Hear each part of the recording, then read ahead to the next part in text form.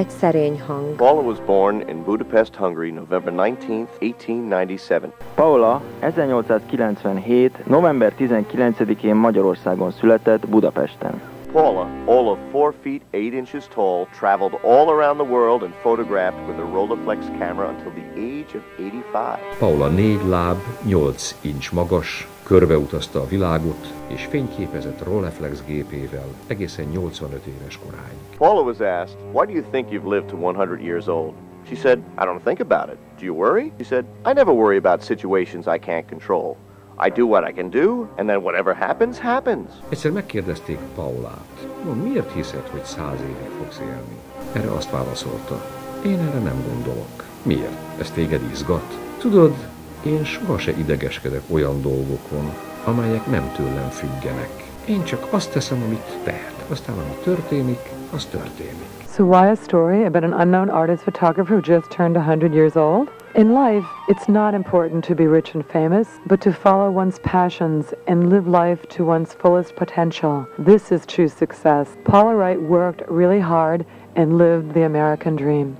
Tehát miért is beszélünk egy ismeretlen fotóművészről, aki most lépett életének 100. évére? Az életben nem a pénz és a hírnév a legfontosabb, hanem az, hogy a szenvedélyének hódolhasson az ember a legteljesebb odaadással. Paula valóban keményen megdolgozott ezért, és megélte az amerikai álmot.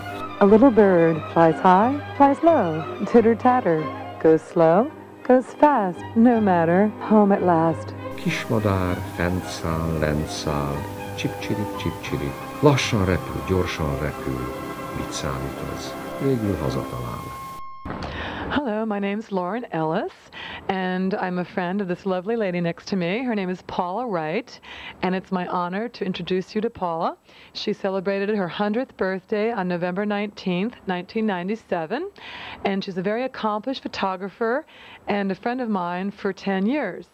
So I thought it would be interesting to meet her and hear what she has to say about her life and to see some of her work. And I'd like to introduce Paula. Paula, say hello. Hello. So, Paula, tell me, you were born? In Budapest, Hungary, Europe. And you studied art as a young girl? I went to art school for a few years in Budapest. And then I began photography and was working here in New York in first-class studios before I established my own studio. What we would like to do now, one of her most famous, gorgeous portraits, Paul has a lot of work we'll go over soon. I would like to show you the Albert Einstein photograph. Paula, this is the most gorgeous photograph I have ever seen of Albert Einstein. And it's not because you're my friend. It's a sparkling expression that I love. It's a candid photograph. He's thinking, he's animated. Tell us about how this came about, how you took this portrait. That I was lucky to see him on the campus, the university, and he was talking to students. So it was a candid shot, and it is quite natural, of course. It was in Princeton. And you took several. Yeah. This is the only copy he signed, right? But you did take several photographs. So let's see some more of your work. Besides being a portrait photographer, Paula is also a very incredible landscape photographer. And we'll start with some photographs that you took in Hungary. Can you explain this photograph a little bit? Can you see? That is a Hungarian village, and the man is taking care of all the cows of the peasant people in the village. And this is lunchtime for him, and the wife is bringing his lunch, but he's just now eating. He has the dog taking care of the animals. In a Hungarian village, the girl came from the taking water.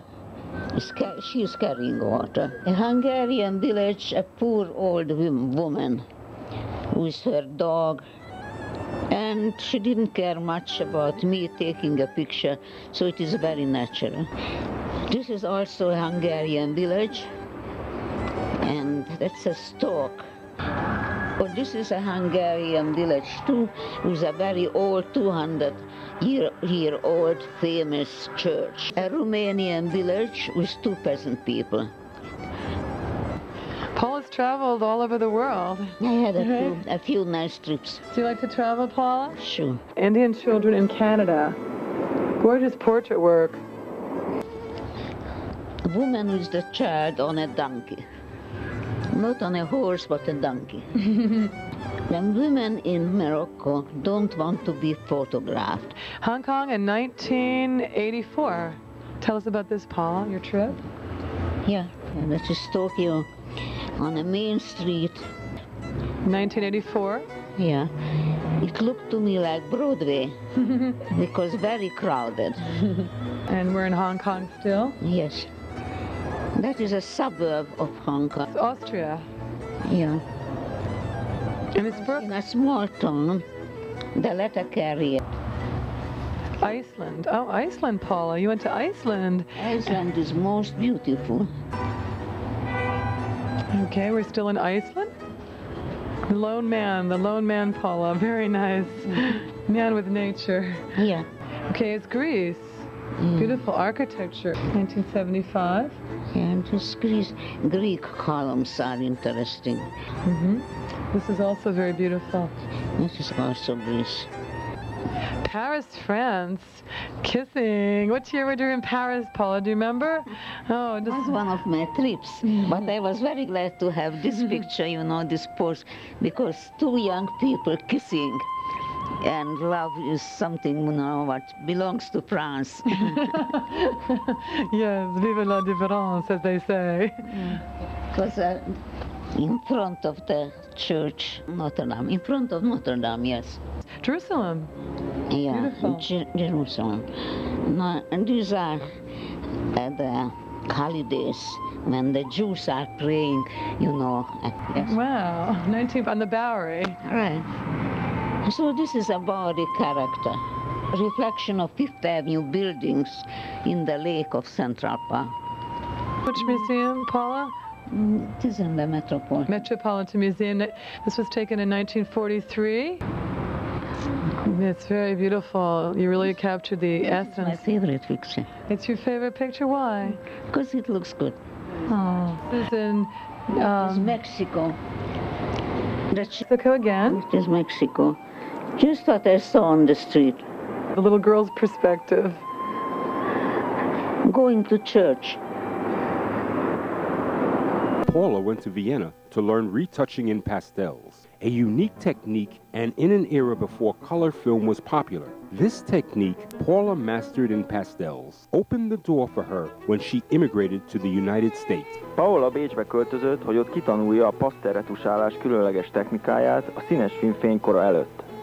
A technika, amit Paula magas fokon elsajátított, kinyitotta az ajtókat előtte, amikor Amerikába emigrált. Paula came to Manhattan in the 1940s and immediately went to the best photo studios on Fifth Avenue for a position. Paula is confident about her ability as a painter, photographer, and retoucher. Paula said, if you don't believe in yourself, why should anyone else? She heard Fifth Avenue was the best area, and the third studio she went to hired her. They not only admired her retouching, but had never seen the past